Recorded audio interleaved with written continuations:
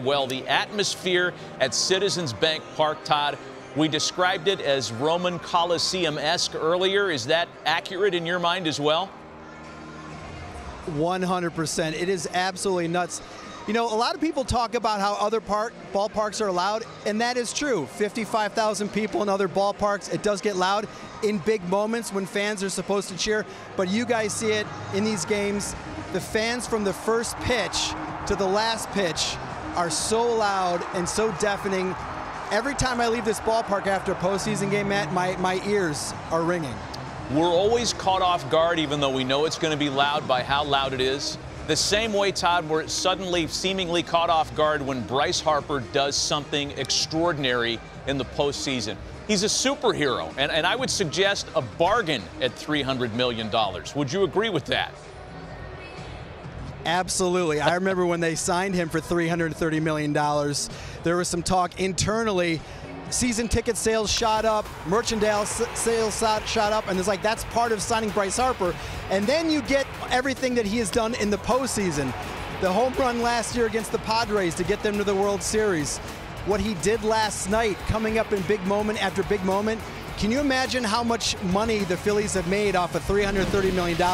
It's probably one of the best investments that Phillies owner John Middleton has ever made. I mean, the postseason numbers are striking. What he's done to the Braves is striking. Do you think he's over this revenge tour thing with Arcia and what happened at the end of Game 2? Has he turned the page on that, or does that still motivate Bryce tonight? I think it might motivate him. Somebody asked me earlier, you know, if he homers tonight, does he stare down Arcia?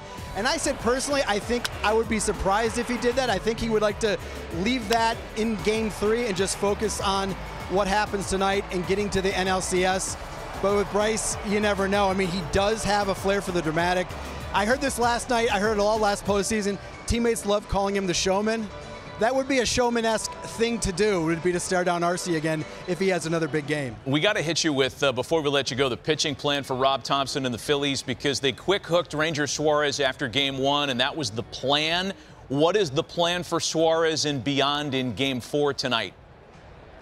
Yeah, so we asked Rob Thompson this afternoon. He did not tell Ranger before the game the other day if he was going to get a quick hook. We asked him, are you going to give him an idea what the plan is today? He said, no, we're not, but he can probably figure out what it is going to be. So that leads me to believe it is a similar plan. One time through the lineup, maybe twice through the lineup. The Phillies really love that matchup of their high-velocity relievers, those hard-throwing guys, Alvarado, Jeff Hoffman, etc., against the Braves lineup. Braves are so good. Like every team, they struggle a little bit more with high velocity, so I think that's where the Phillies are going to try to strike in the late innings. Braves are facing elimination, but there's plenty of urgency on the Phil side. They don't want to go back to Atlanta for a Game 5, and Todd, I'm sure you don't want to make that trip either, so thanks for the time with us. Enjoy Game 4 tonight. Thank you.